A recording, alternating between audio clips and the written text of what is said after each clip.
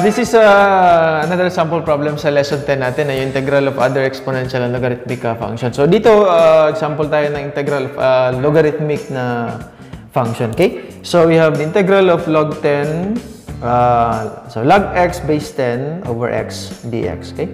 So ito, madalas na pag nakakita tayo ng logarithmic na medyo nakakatakot talaga siya kasi hindi natin, ang mahirap dito is hindi natin siya ma-imagine for applications, and then hindi siya masyadong nagagamit natin na log. Okay?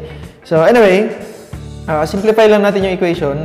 Recall that yung sa previous natin na video, sa lesson 10 natin, meron tayong property na log ax equals ln x over ln a. Okay? So ito yung log ax, which is ito yung form niya, no? Log a tapos x. Therefore, pwede natin i-simplify yung equation natin as ito yun, no?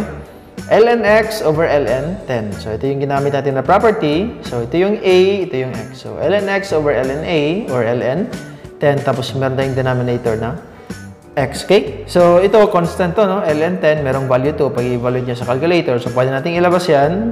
1 over ln 10. So, ito na lang yung matitirang integral. So, I think nakapagbigay na tayo ng sample problem na meron ito, no? ln x over x dx sa power formula.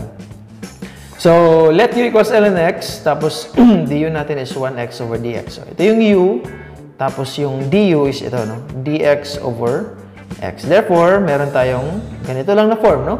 Integral of u du. So, pwede natin gamitin yung power formula. O, di ba madali lang? Medyo mahirap siya tingnan dito, pero pag na-simplify na, madali lang pala, no? So, yan.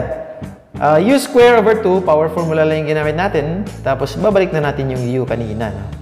Which is equivalent to ln x. So, ln x squared over 2 plus c. So, simplify pa natin, meron tayong ln x squared over 2 ln 10 plus c. Okay? So, ito pwede actually ito i-evaluate sa calculator, no?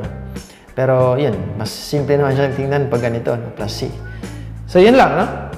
Again, pag medyo complicated yung function, yung integrand, yun, simplify lang, tapos gamit kung ano mga properties na pwedeng gamitin. And then, yun, apply theorems na mga na-discuss natin, especially on log and exponential functions. Okay? So, that's it for this video. And yun, salamat ulit sa pakikinig. And see you sa next na mga videos natin. Thank you.